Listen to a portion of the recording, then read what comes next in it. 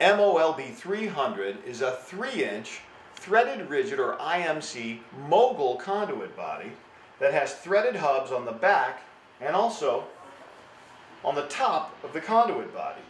The reason it's called a Mogul conduit body is because it has this angled cover assembly with a gasket that gives extra room where you need to make your sharp turn of 90 degrees with your cables. The way the product is installed is quite simple. You take your rigid pipe and you screw it into the top threaded hub, and then you screw it into the back threaded hub. Once that 90-degree raceway is in place, you turn your attention to the cover assembly and remove the screws and the cover and gasket. At this point, you're ready to pull wires.